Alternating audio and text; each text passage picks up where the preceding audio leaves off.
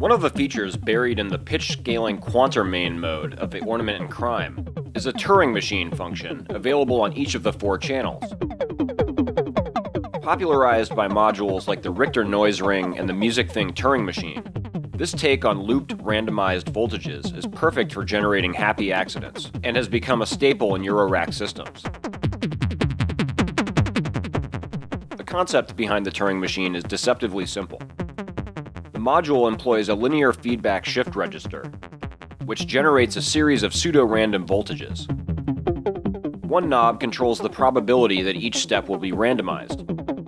When this knob is turned to its extreme, the last few steps will be looped, the number of looped steps determined by another knob.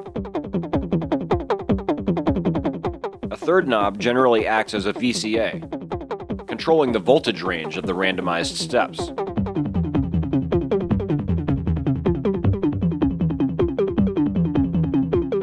Each channel in Quantermain mode can be set to Turing Machine mode. Let's route a clock to the trigger 1 input and look at the menu settings for channel A. I'll set the scale to off. Instead of selecting one of the 4 channels as a CV source, I'll scroll one step further, revealing a series of shifting bars representing each step. Below, we see each of the functions we saw in the original Turing Machine. LFSR length refers to the number of steps in our randomized loop when enabled. I'll set it to 8 steps. LFSR range controls the voltage range of the randomized steps. I'll leave this alone for now.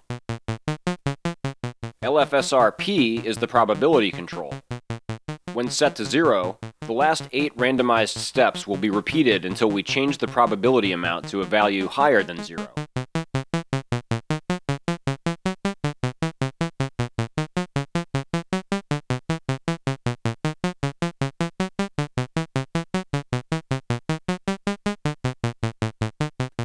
Since this process is a bit cumbersome when performed completely within the module, the next 2 menu items allow the CV inputs to be assigned to either the CV range or probability.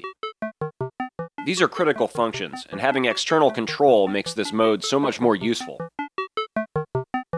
I'll route the channel 2 variable output from maths to the CV4 input, and set the LFSR probability CV source to CV4. I'll make sure that the LFSR P value is set to 0, as the input voltage adds to this value. When the Maths Channel 2 attenuverter is set to 0, we should get a solid looping sequence. We can change the sequence by increasing the attenuverter, randomizing the sequence, and then freeze it again by returning the attenuverter back to 0.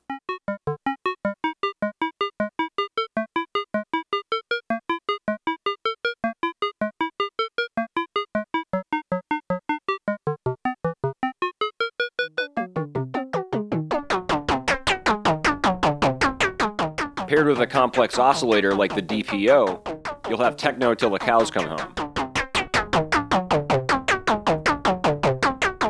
For more harmonious results, the Turing patterns can be quantized through the scale modes, and most of the remaining functions are similar to the original Quantermain mode settings.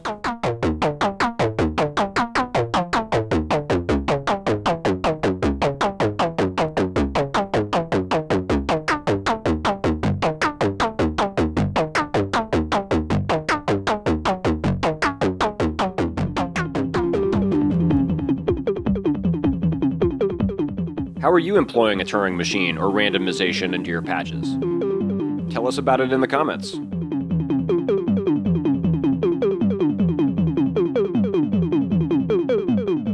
Thanks for watching and sharing. As always, please like, follow, and subscribe.